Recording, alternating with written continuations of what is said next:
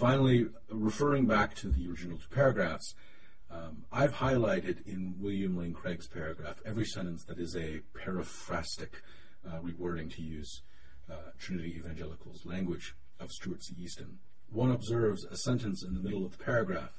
It is clear to me that Easton never wrote a sentence about atheism, pluralism, or agnosticism. And that sentence is neither his state nor his society constrains him to believe in a particular creed or to worship in a specified manner. Religious pluralism is in the order of the day, and he may even choose to be an agnostic or an atheist if he so desires. Easton never had that thought. Thus, we can set aside the interpretation that Craig was merely paraphrasing Easton, even poorly paraphrasing Easton. Craig was doing his own thinking as well. Without the benefit of the original text, I don't think that a person could realistically imagine that the author of the majority of the paragraph, be it Easton or Craig, was not the author of this one specific sentence. And in all likelihood, you would imagine that the same person was responsible for the entire paragraph. And indeed, a survey I conducted bore that out. I can't pretend to know what Craig was thinking in that moment, in the moment that he wrote this paragraph. My conclusion after all of this is that he did not use quotation marks when he should have paraphrased in a manner which constitutes plagiarism and wrote a sentence stealing another author's credibility.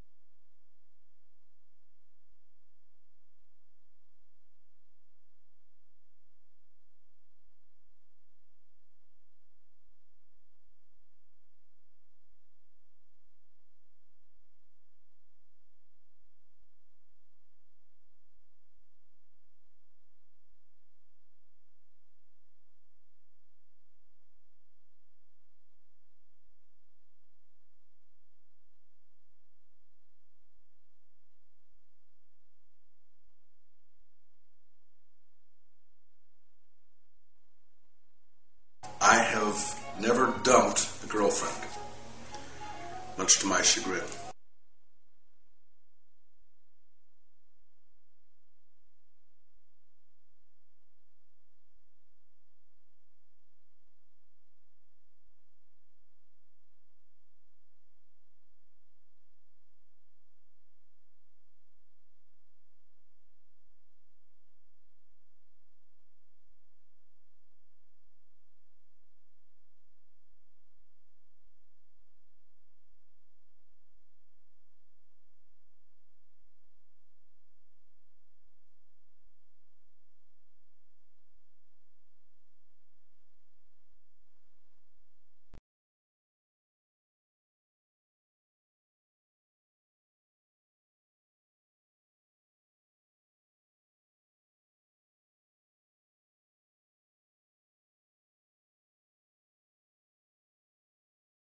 Therefore, if we suppose that the universe is the product of an existent creator, we can conceive a greater being, namely, one who created everything while not existing.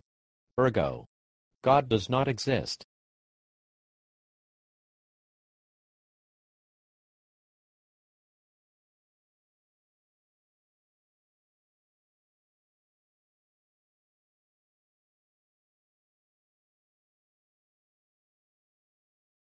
Because the God that created the universe and does not exist is greater than the God that created the universe and does exist, God does not exist.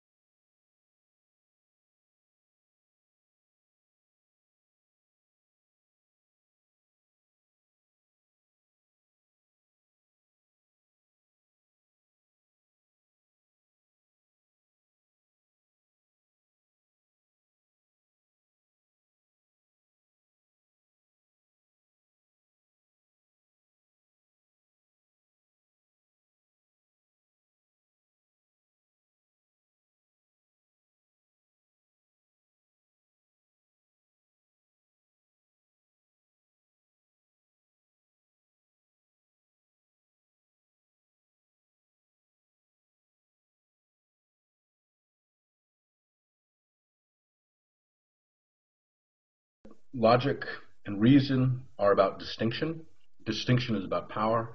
Power is about control, and control is intrinsically opposite to love and faith.